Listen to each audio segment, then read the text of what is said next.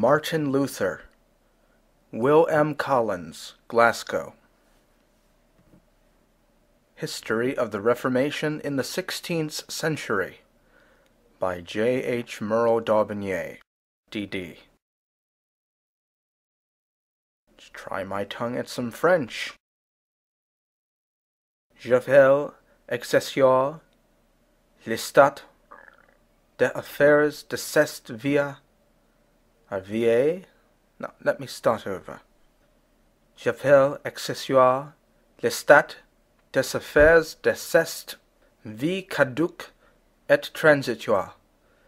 J'appelle principal le gouvernement spirituel auquel reluit souverainement la providence de Dieu. Theodore de Beze. In English, by accessory, I mean the state of affairs in this fading and transitory life. By principle, I mean the spiritual government in which the providence of God is sovereignly displayed. A New Translation, containing the author's last improvements. By Henry Beveridge, Esquire, Advocate. Volume 1st. Glasgow. Published by William Collins. London. R. Groombridge and Sons. 1845. Glasgow. William Collins and Company. Printers. Translator's Advertisement.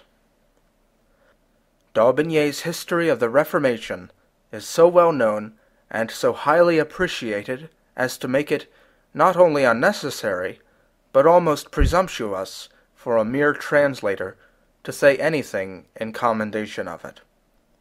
The public feeling unquestionably is that of the works which have recently appeared, it is one of the most talented, interesting, important, and seasonable. The mere lapse of time, aided by the active misrepresentations of the Romish party, had begun to make an impression in some degree unfavorable to the principles of the Reformation. This admirable work has again placed these principles in their true light. By its vivid display of what Rome was and did, it has impressively reminded us of what she still is and is prepared to do. Her great boast is that she has never changed. If so, she longs to return to her former course, and will return to it the first moment that circumstances enable her to do so. Being thus warned, our duty is plain. We must prepare for the combat. And of all preparations, none promises to be more effectual than that of thoroughly imbuing the public mind with the facts so graphically delineated, and the principles so luminously and forcibly expounded in this work of Daubigny. But, it may be asked, has not this purpose been effected already? Or at least, may it not be effected without the instrumentality of a new translation? To this question the translator answers. First, the form of the present translation, and the price at which it is published, placed the work within the reach of thousands to whom it might otherwise be a sealed book. Second, while this translation is the cheapest in existence, it is also the only one which can, in strict truth, be regarded as genuine. The edition from which this translation is made was published in 1842. The date would have been of little consequence if the work had continued the same. But the fact is that the edition of 1842 is not a reprint, but a complete revision of the one which preceded it. Numerous passages of considerable length and great importance have been introduced, while others which had, on a careful examination, been deemed redundant or inaccurate, have been expunged. Surely, after all the pains which the distinguished author has expended on the improvement of his work, it is scarcely doing justice either to him or to the English reader to leave his improvements unknown. In another respect, the present translation exclusively contains what is conceived to be a very decided improvement. All the notes, the meaning of which is not given in the text, have been literally translated. It seemed somewhat absurd, while translating French for the benefit of the English reader, to be at the same time presenting him with a large number of passages of untranslated Latin. While the work has been printed in a form to which the most fastidious cannot object, it has been issued at a price which makes it accessible to all. The result, it is hoped, will be that d'Aubigné's History of the Reformation will obtain a circulation somewhat adequate to its merits, and by its introduction into every family become what it well deserves to be, a household book.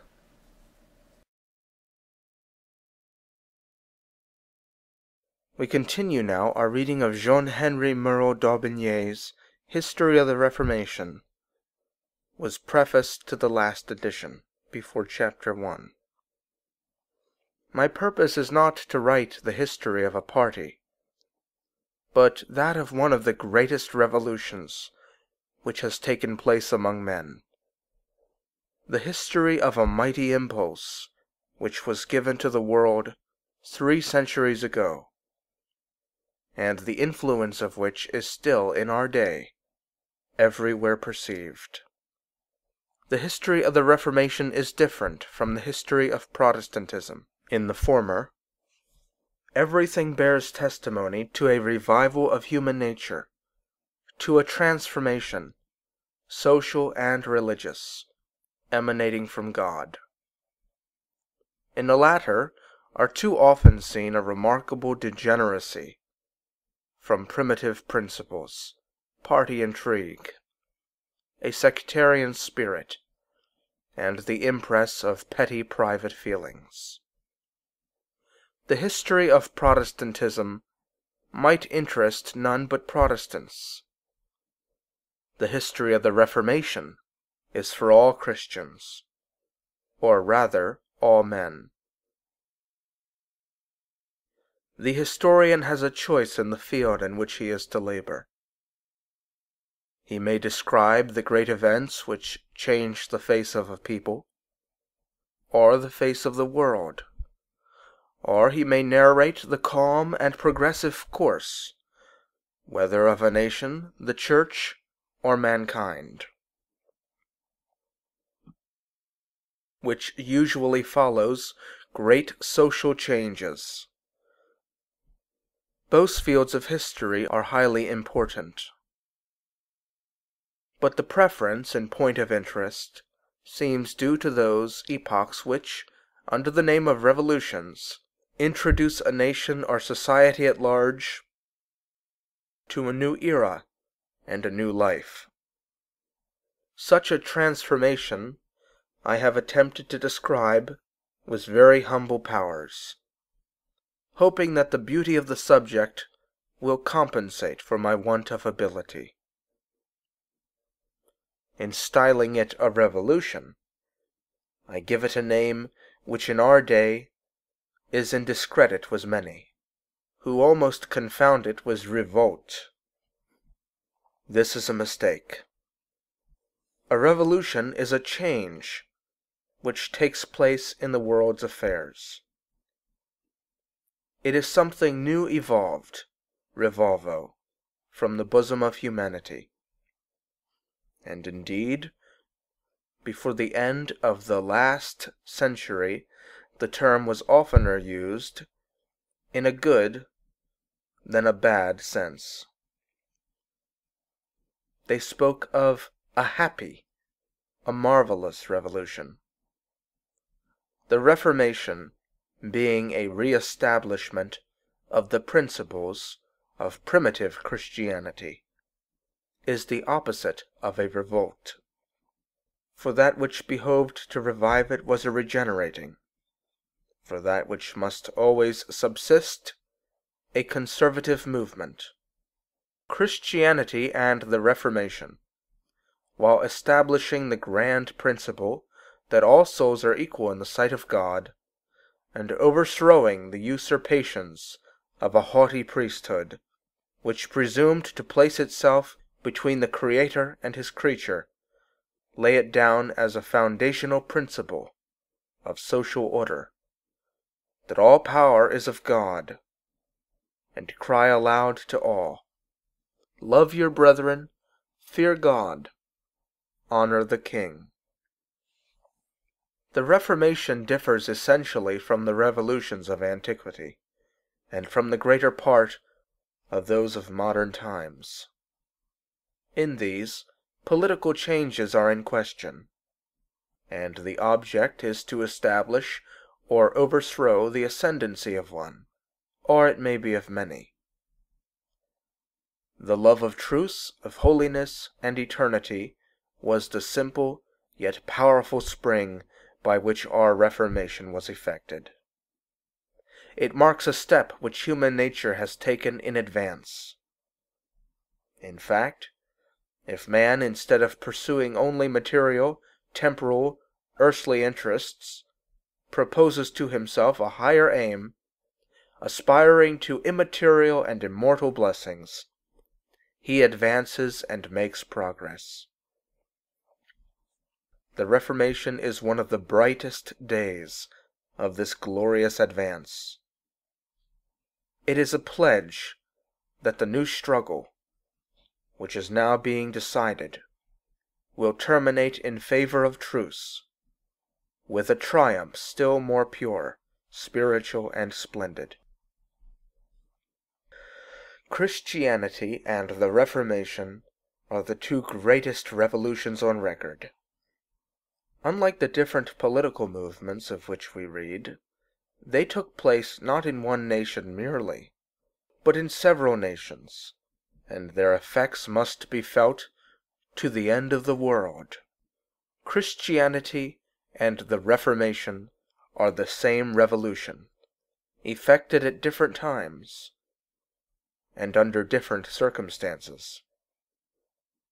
They vary in secondary features, but are identical in their primary and principal lineaments. The one is a repetition of the other. The one ended the old, the other began the new world. The Middle Ages lie between. The one gave birth to the other, and if in some respects the daughter bears marks of inferiority, she, on the other hand, has her own peculiar properties. One of these is the rapidity of her action.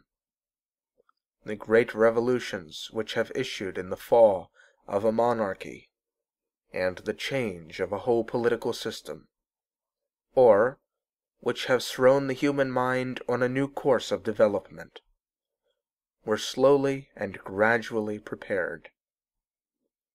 The old power had long been undermined, and its principal buttresses had one after another disappeared. It was so on the introduction of Christianity. But the Reformation is seen, at the first glance, to present a different aspect. The Church of Rome appears, under Leo X, in all its power and glory.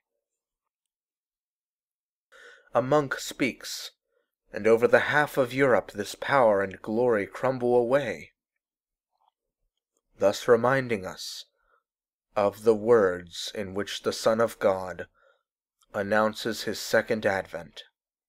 As the lightning cometh out of the east, and shineth even unto the west, so shall also the coming of the Son of Man be. Matthew 24:27. This rapidity is inexplicable to those who see, in this great event only a reform, and regard it as simply an act of criticism which consisted in making a choice among doctrines, discarding some, retaining others, and arranging those retained so as to form them into a new system.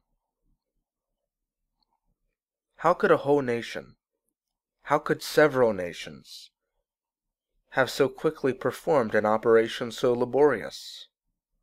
How could this critical examination have kindled that fire of enthusiasm which is essential to great, and above all, to rapid revolutions? The Reformation, as its history will show, was altogether different. It was a new effusion of the life which Christianity brought into the world. It was the triumph of the greatest of doctrines. That which animates those who embrace it was the purest and strongest enthusiasm. The doctrine of faith, the doctrine of grace. Had the Reformation been what many Catholics and many Protestants in our day imagine, had it been that negative system of negative reason, which childishly rejects whatever displeases it, and loses sight of the great ideas and great truths of Christianity, it had never passed the narrow limits of an academy, a cloister, or a cell. It had nothing in common with what is generally understood by Protestantism. Far from being a worn-out, emaciated body, it rose up like a man of might and fire. Two considerations explain the rapidity and the extent of this revolution. The one must be sought in God, the other among men. The impulse was given by a mighty and invisible hand, and the change effected was a divine work. This is the conclusion at which an impartial and attentive observer, who stops not at the surface, necessarily arrives. But the historian's task is not finished, for God works by second causes. A variety of circumstances, many of them unperceived, gradually prepared men for the great transformation of the 16th century, and accordingly the human mind was ripe when the hour of its emancipation pealed. The task of the historian is to combine these two great elements in the picture which he presents, and this has been attempted in the present history. We shall be easily understood when we come to trace the second causes which contributed to the Reformation. But some perhaps will not understand us so well, and will even be tempted to tax us with superstition, when we attribute the accomplishment of the work to God. The idea, however, is particularly dear to us. This history, as indicated by the inscription on its title page, places in front and over its head the simple and prolific principle, God in history. But this principle being generally neglected, and sometimes disputed, it seems necessary to expound our views with regard to it, and thereby justify the method which we have seen it proper to adopt. History cannot, in our day, be that lifeless series of events which the greater part of previous historians deemed it sufficient to enumerate. It is now understood that in history, as in man, are two elements, matter and spirit. Our great historians, unable to satisfy themselves with a detail of facts, constituting only a barren chronicle, have sought for a principle of life to animate the materials of past ages. Some have borrowed this principle from art, aiming at vivid, faithful, and graphic description, and endeavoring to make their narrative live with the life of the events themselves. Others have applied to philosophy for the spirit which should give fruit to their labors.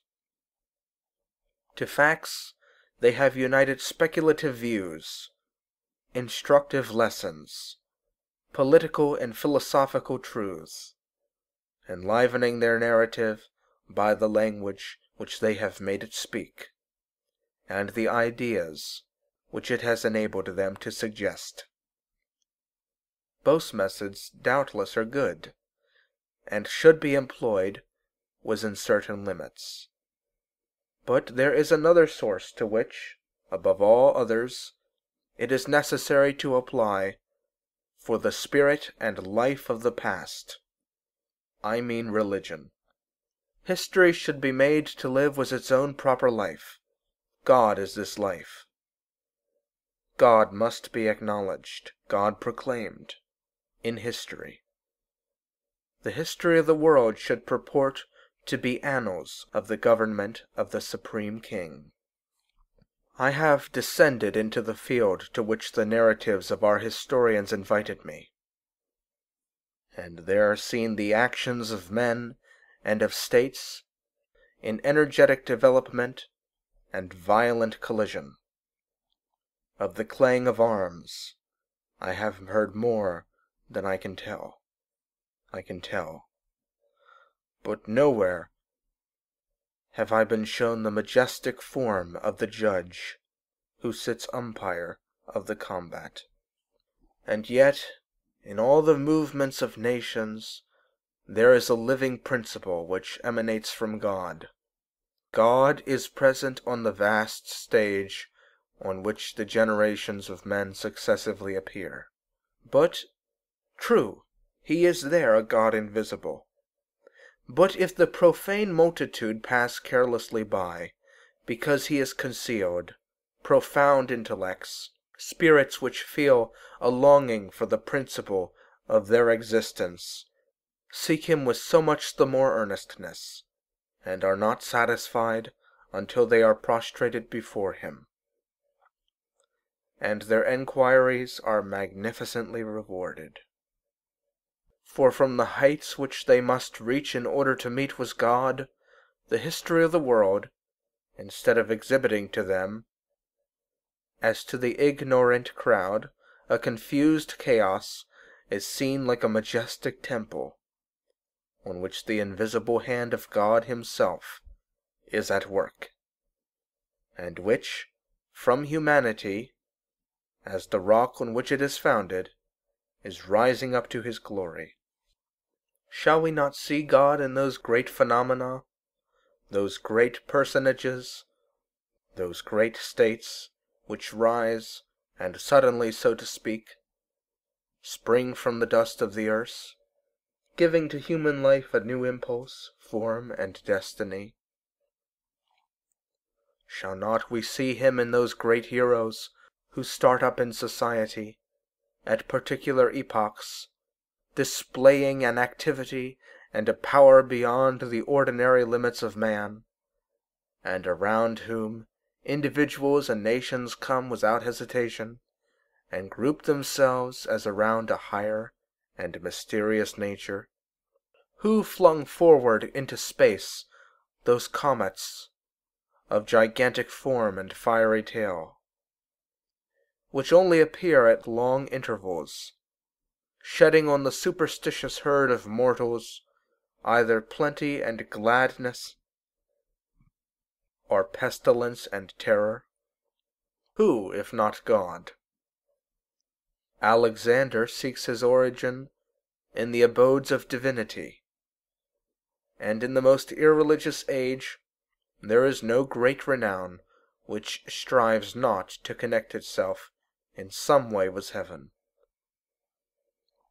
And do not those revolutions, which cast down dynasties, or even whole kingdoms into the dust, those huge wrecks which we fall in with in the midst of the sands, those majestic ruins which the field of humanity presents. Do not those cry loud enough, God in history? Gibbon, sitting amid the wrecks of the Capitol, and contemplating the venerable ruins, acknowledges the intervention of a higher power. He sees, he feels it, and in vain would turn away from it. This spectre of a mysterious power reappears behind each ruin, and he conceives the idea of describing its influence in the history of the disorganization, the decline and fall of this Roman power, which had subjugated the nations. This powerful hand, which a man of distinguished genius, one, however, who had not bent the knee before Jesus Christ, perceives athwart scattered fragments of the tomb of Romulus, reliefs of Marcus Aurelius, busts of Cicero and Virgil, statues of Caesar and Augustus, trophies of Trajan, and steeds of Pompey.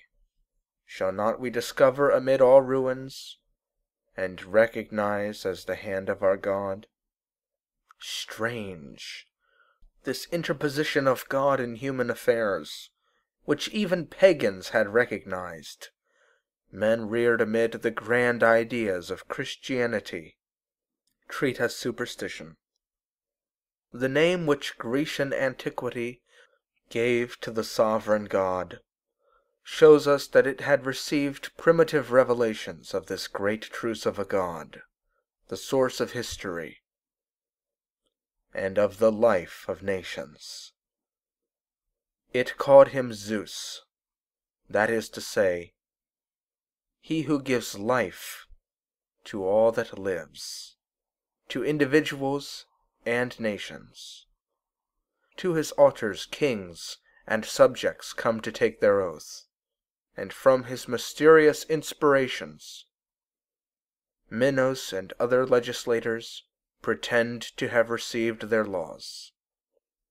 Nay, more, this great truth is figured by one of the most beautiful myths of pagan antiquity. Even mythology might teach the sages of our day.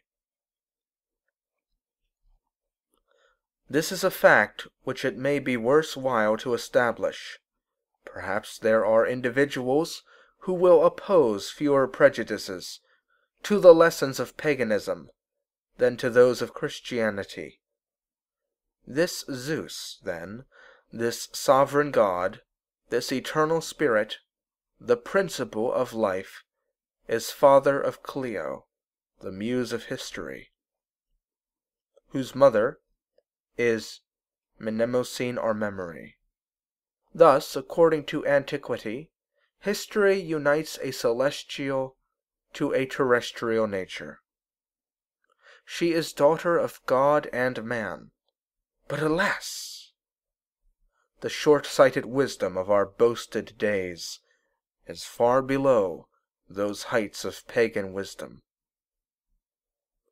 History has been robbed of her divine parent, and now, an illegitimate child, a bold adventurer, she roams the world, not well knowing whence she comes or whither she goes. But this divinity of pagan antiquity is only a dim reflection, a flickering shadow of the eternal Jehovah.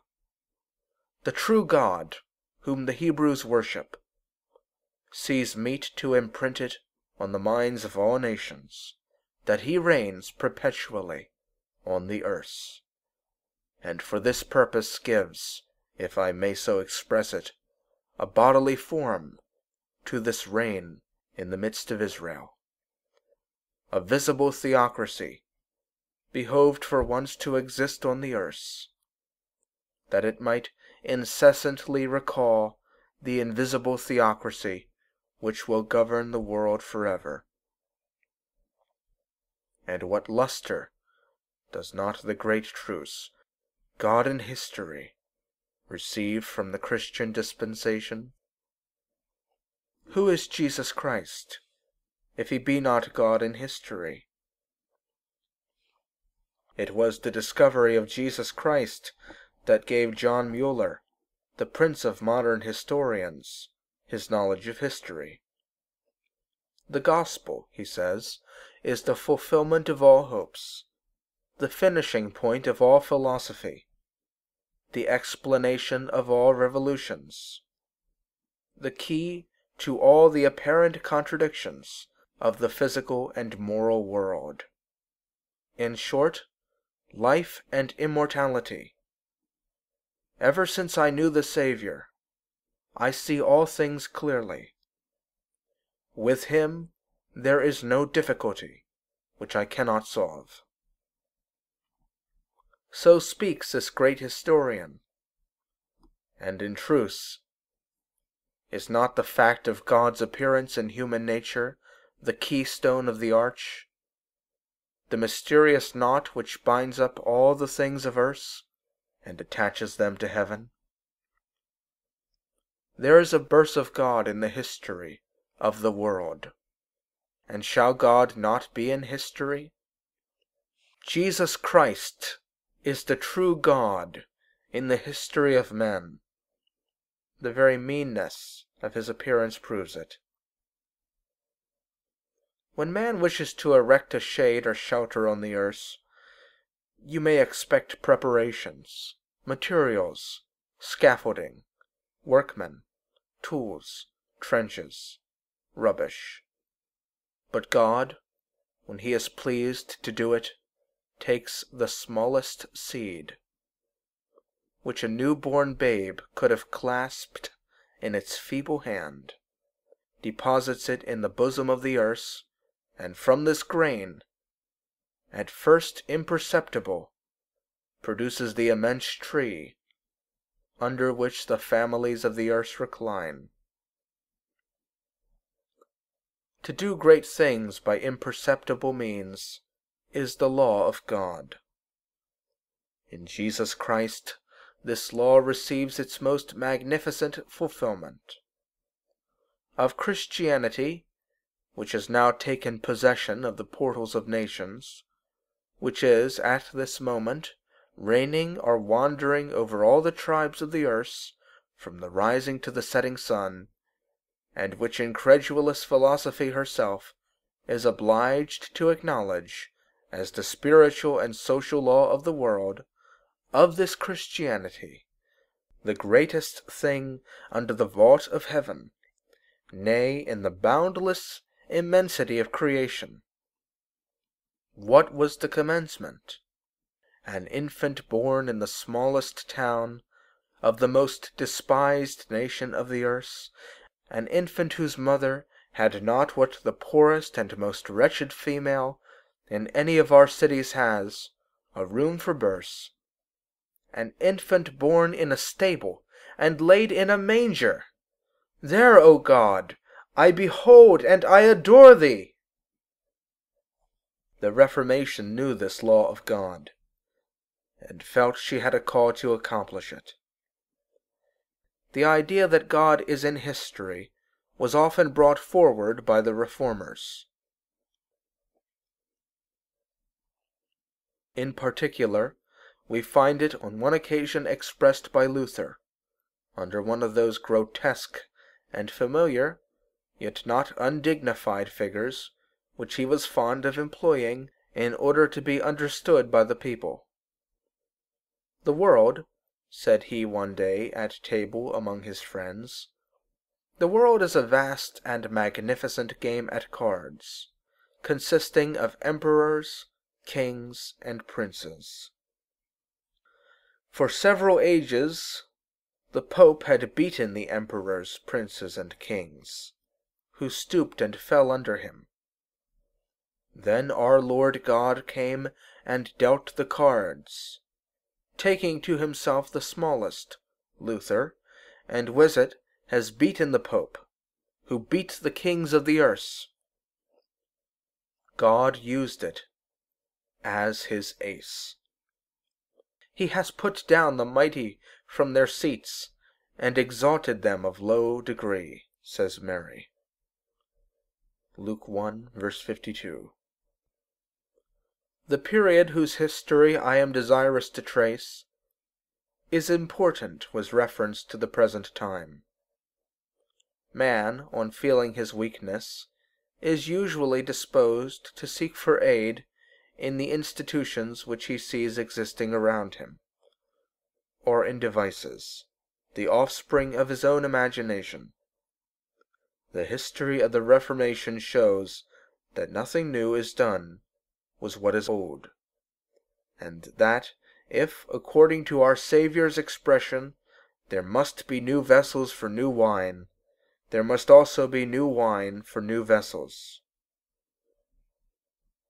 It directs man to God, the sole actor in history, to that divine word, always ancient, from the eternity of the truths which it contains, always new, by the regenerating influence which it exerts, which 3 centuries ago purified society, restoring faith in God to those whom superstition had enfeebled, and which at all epochs in the world's history is the source from which salvation proceeds. It is singular to see a great number of individuals under the agitation produced by a vague longing for some fixed belief, actually applying to old Catholicism. In one sense, the movement is natural. Religion being so little known, they imagine the only place to find it is where they see it painted, in large characters, on a banner, which age makes respectable. We say not that every kind of Catholicism is incapable of giving man what he wants. Our belief is that a distinction should be carefully drawn between Catholicism and the papacy. The papacy we hold to be an erroneous and destructive system, but we are far from confounding Catholicism with it. How many respectable men, how many true Christians has not the Catholic Church contained? What immense services did not Catholicism render to existing states on their first formation, at a time when it was still strongly impregnated with the gospel, and when the papacy was only sketched above it in faint outline. But we are far away from those times. In our day, an attempt is made to yoke Catholicism to the papacy, and if Catholic Christian truths are presented, they are little else than baits to allure men into the nets of the hierarchy. There is nothing to be expected from that quarter. Has the papacy abandoned one of its practices, its doctrines, its pretensions? Will not this religion, which other ages were unable to bear, be still less tolerable to ours? What revival was ever seen to emanate from Rome? Is it from the papal hierarchy, all engrossed by earthly passions, that the spirit of faith, hope, and charity, which alone will save us, can proceed? Is it an effete system which has no life for itself, which is everywhere struggling with death, and exists only by aid borrowed from without, that will give life to others, and animate Christian society with the heavenly breath for which it sighs? Or will this void in heart and soul, which some of our contemporaries begin to feel, dispose others of them to apply to the new Protestantism, which has in several places supplanted the principal doctrines taught in the days of the apostles and reformers? A great vagueness of doctrine reigns in many of those Reformed churches, whose original members gave their blood as a seal of the living faith which animated them. Men of distinguished talents, alive to all that is beautiful in creation, have fallen into singular aberrations. A general faith in the divinity of the gospel is the only standard which they are willing to follow. But what is this gospel? This is the essential question, and yet all are silent on it, or rather, each speaks in his own way. What avails it to know that in the midst of the people stands a vessel placed there by God, in order to cure them, if none care for its contents, if none endeavor to appropriate them? This system cannot fill up the existing void. While the faith of the apostles and reformers is now in all quarters displaying its activity and power in the conversion of the world, this vague system does nothing, gives no light, no life. But let us not be without hope. Does not Roman Catholicism confess the great doctrines of Christianity, God the Father, Son, and Holy Spirit, Creator, Savior, and Sanctifier, the truth? Does not vague Protestantism hold in its hand the book of life, which is profitable for doctrine, for reproof, for correction, and for instruction in righteousness? And how many upright spirits, honorable in the eyes of men, and pleasing in the sight of God, are found among the followers of these two systems? How shall we not love them? How shall we not ardently desire their complete emancipation from the elements of the world? Charity is of vast extent. She takes the most opposite opinions into her embrace, that she may bring them to the feet of Jesus Christ. Already there are signs which show these two extreme opinions are in course of approximating to Jesus Christ, who is the center of truth. Are there not some Roman Catholic churches in which the reading of the Scriptures is recommended and practiced? And in regard to Protestant rationalism, how great the advance which it has already made! It did not originate in the Reformation, for the history of this great revolution will prove that it was a time of faith. But may we not hope that it is tending towards it? May not the force of truth reach it through the Word of God, and reaching transform it? Even now it gives great signs of religious sentiment, inadequate no doubt, but still forming an approach towards sound doctrine, and giving hopes of decisive progress. Both Protestantism and Old Catholicism are in themselves out of the question, and off the field.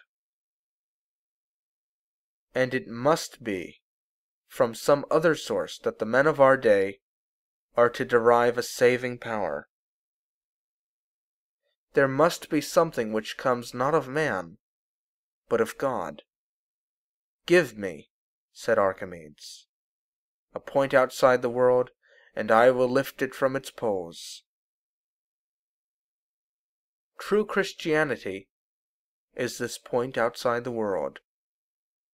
It lifts the human heart from the double pivot of egotism and sensuality, and will one day lift the whole world from its evil course, and make it turn onto a new axis of righteousness and peace. Whenever religion is in question, three objects engage the attention: God, man, and the priest. There can only be three religions on the earth, according as God, man, or the priest is the author and head. By the religion of the priest, I mean that which is invented by the priest for the glory of the priest, and is ruled over by a sacerdotal caste. By the religion of man, I mean those systems, those various opinions, which human reason forms, and which, created by man under disease, are in consequence utterly devoid of power to cure him. By the religion of God, I mean the truth as God himself has given it, having for its end and result the glory of God and the salvation of men. Hierarchism, or the religion of the priest, Christianity, or the religion of God, rationalism, or the religion of man, are the three systems which in our days share Christendom among them. There is no safety, either for man or for society, in hierarchism and rationalism. Christianity alone will give life to the world. But unhappily, of the three dominant systems, it is not the one which counts the greatest number of followers. Followers, however, it has. Christianity is doing its work of regeneration among many Catholics in Germany, and doubtless in other countries also. In our opinion, it is accomplishing it more purely and efficaciously among the evangelical Christians in Switzerland, France, Great Britain, the United States, etc. Blessed be God, the revivals, individual or social, which the gospel produces, are no longer in our day rare events, for which we must search in ancient annals. What I design to write is a general history of the Reformation. I purpose to follow its course among the different nations, and to show that the same truths have everywhere produced the same results, at the same time pointing out the diversities occasioned by differences of national character. And first, it is in Germany especially that we find the primitive type of reform. There it presents the most regular development. There, above all, it bears the character of a revolution, not limited to this or that people, but embracing the whole world. The Reformation in Germany is the fundamental history of reform. It is the great planet. The other reformations are secondary planets, which turn with it, lighted by the same sun, and adapted to the same system, but still having a separate existence, each shedding a different light, and always possessing a peculiar beauty. To the reformers of the 16th century we may apply the words of St. Paul. There is one glory of the sun, and another glory of the moon, and another glory of the stars. For one star differeth from another star in glory. 1 Corinthians chapter 15, verse 41. The Swiss Reformation took place at the time was that of Germany, and independently of it, and presented, more especially at an after period, some of the grand features which characterized the Great Reformation. The Reformation in England has very special claims on our attention. From the powerful influence which the Church of that kingdom is now exercising over the whole world. But recollections of family and of flight, the thought of battles, sufferings, and exile endured for the cause of the Reformation in France give it, in my eyes, a peculiar attraction. Considered in itself, and also in the date of its commencement, it presents beauties of its own. I believe the Reformation is a work of God. This must have been already seen. Still, I hope to be impartial in tracing its history. Of the principal Roman Catholic actors in this great drama, for example, of Leo X, Albert of Magdeburg, Charles V, and Dr. Eck, I believe I have spoken more favorably than the greater part of historians have done. On the other hand, I have not sought to hide the faults and failings of the Reformers. Since the winter of 1831–32, I have delivered public lectures on the period of the Reformation, and I then published my opening address. These lectures have served as a preparative for the work which I now offer to the public.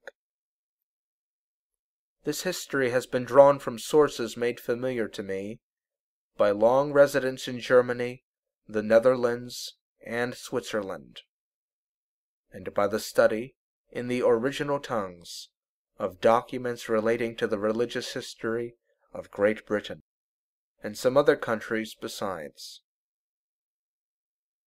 These sources are indicated by notes throughout the work, and therefore require not to be mentioned here. I could have wished to authenticate the different parts of my narrative by numerous original notes, but found that, if long and frequent, they might interrupt the course of the narrative in a manner disagreeable to the reader. I have therefore confined myself to certain passages which seemed fitted to make him more thoroughly acquainted with subject. I address this history to those who loved to see past events simply as they were, and not by the help of the magic mirror of genius, which magnifies and gilds, but sometimes also diminishes and distorts them. Neither the philosophy of the 18th nor the romance of the 19th century will furnish my opinions or my colors. I write the history of the Reformation in its own spirit. Principles, it has been said, have no modesty. Their nature is to rule, and they doggedly insist on the privilege. If they meet in their pass with other principles which dispute their ascendancy, they give battle instantly, for a principle never rests till it has conquered. Nor can it be otherwise. To reign is its life. If it reigns not, it dies. Hence, while declaring that I am not able, and that I have no wish to rival other historians of the Reformation, I make a reservation in favor of the principles on which this history rests, and fearlessly maintain their superiority. I cannot help thinking that as yet no history of the memorable epoch which I am about to describe exists in French. When I commenced my work, I saw no indication that the blank was to be filled up. This circumstance alone could have induced me to undertake the work, and I here bring it forward as my excuse. The blank exists still, and I pray him, from whom every good gift cometh down, to grant that this humble attempt may not be without benefit to some of its readers. Jean-Henri, Merle d'Aubigné. Aux Vives, near Geneva.